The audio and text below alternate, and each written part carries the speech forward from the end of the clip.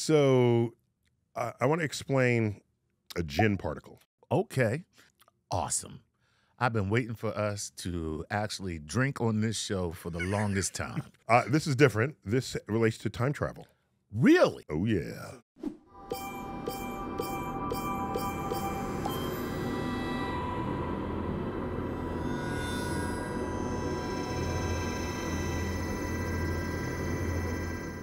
I got to tell you the truth. I am completely unfamiliar with the term Jinn particle for time travel. It doesn't have to be a thing, Okay. a particle. It can be an idea. It is something that is trapped in time. Interesting. Okay?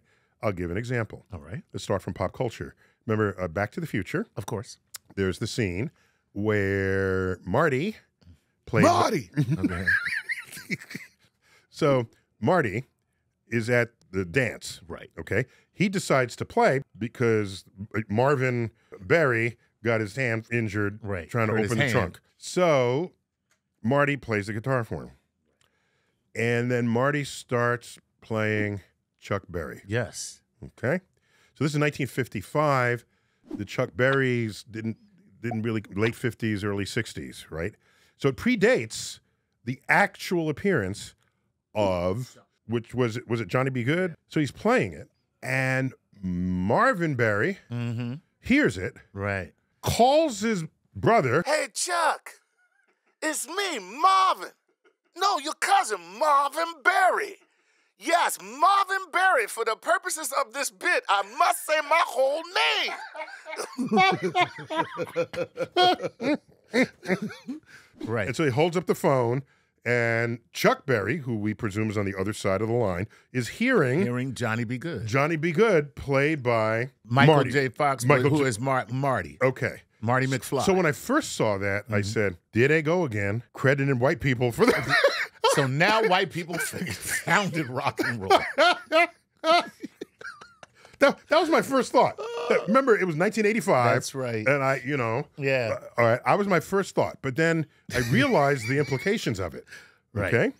The implications are Chuck Berry hears this, and then he creates that song, and that's the song that Marty plays. So we can ask the question, was that song ever written? Right. Because the only way that Chuck Berry heard it was because Marty McFly played it. But the only way that Marty McFly played it is because Chuck Berry played it first in his frame of reference. Correct. So, but when he goes back in time, he actually creates it. But he couldn't have created it because it was already created before he went back in time. So it's just one big freaking paradox that never ends. No. So the song... That's so wild. The song was never created. Right. It only ever existed in this time loop. Right. Right. The song only in the time loop. In the time loop. Right. No one wrote that song. Right. So so it's a Jinn song in that sense. Not a Jinn particle. It's a Jinn song. That's pretty wild. It was never created or destroyed because it lives in that loop. It lives in the time loop. One person hands it to the next person, hands it to the next person. Right. Okay? So... That's a Jinn situation. That's wild. Okay? So there's another example in a less popular film. It's Somewhere in Time. One of the first movies made by Christopher Reeve after Superman. He is the love interest of a woman who's like 90 years old. Okay? Really? He's a college professor. An old woman comes up to him and says to him, "Come back to me." Okay. And she hands him a locket or some bit of jewelry. She's alive now, but she's 90-something. Then he figures out maybe if he goes back in time, he can meet her. So he's on a college campus, so he visits some physicists. It's always good to have friends who are physicists to help you out. Exactly, especially when you want to go back in time. Especially, because otherwise, what are you doing? Right. So he goes to his physicist friend, and they say, "We've been working on this method and the tool. You have to, in your mind, and you have to get ready. You have to get dressed for it, whatever." Okay. So he manages to go back in time to this resort on the beach where he knows she was checking into the hotel. It's a resort, checks into the... So he sees her come up. She doesn't know who he is. Of course, because she's back in time. She's back in time. They meet each other, and they fall in love, and she says, how did you find me? He said, I'm from the future and I came back in time for you. What? And as a token of his love, he gifts her the jewelry. Ah. Oh, another Jinn. It's a Jinn particle. Object. It's a Because Jinn object. she gave it to him. Yes. So how did she give it to him? But she got it. Unless he came back to her. To give it to her. To give it to her. Yes. Oh, snap. Yes. So this locket, it was never created nor destroyed. It lives in that time loop. In that time loop. That's pretty wild, man. It's wild. It's wild. That's wild. If you're going to say there's time travel, you have to admit that this kind of thing can happen. Right. And you might ask, is there some metaverse that creates it, that sneaks into the timeline to make it happen? Right. I don't know. That's another frontier of thought beyond, because this is already at the limits of how we're thinking about how the world works. Right. Right? Yeah. So that's wild. That's an example of a Jinn particle. I love it. I love it.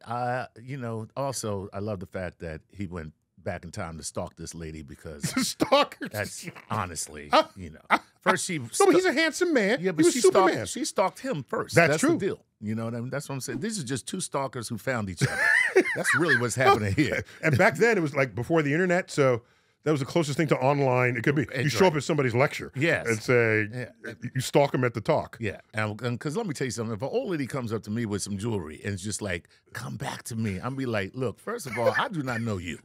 That is the first thing. Secondly, thanks for the jewelry. Third, I am going to go hawk this. Okay, I'm just letting you know. Okay." And then you miss the opportunity to go back in time.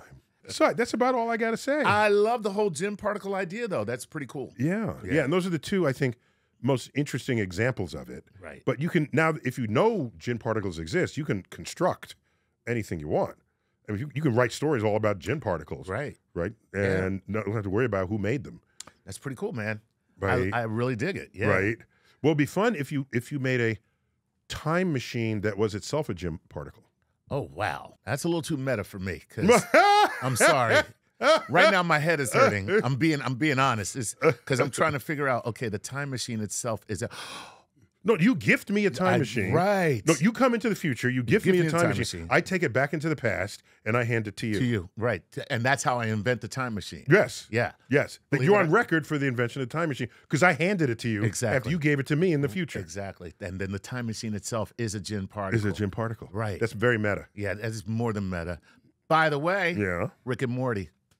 Rick came back to himself to make himself invent the portal gun. The portal gun gives him access to all. Okay, I've seen a lot of episodes. I haven't seen. Yeah, that that's like one of the throwback origin story episodes where they go back to show you how things happen. So Rick and Morty is the cartoon representation of Doc and Marty McFly. That's right. Because Rick is a little bit of a crazy scientist, and Morty is just kind of going along for the ride. Yeah. And doesn't really understand anything. Right. But there it is. Oh, one last thing. There is such a thing as flux. Right. Flux in physics is the measure of a field through an area. Okay. So you can have magnetic flux, you can have electrical flux, you can have, so as long as you have an area and something moving through it, you can measure that. That's so it's like flux. Flow. Okay? Okay. That's flux. And there is also such a thing as a capacitor. Right. A capacitor is a metal plate, and charges build up on that metal plate, and you have another metal plate that faces it, and you can have a voltage across these two plates. Okay. So, but there is no such thing as a flux capacitor. Oh no. Now you just ruined the movie for me, man. What? Oh, that's the only thing that ruined the movie for you? You were all in. I was all in for everything because it all came down to the flux capacitor. Now the movie is just crap to me. All right. Neil deGrasse Tyson here. As always, keep looking up.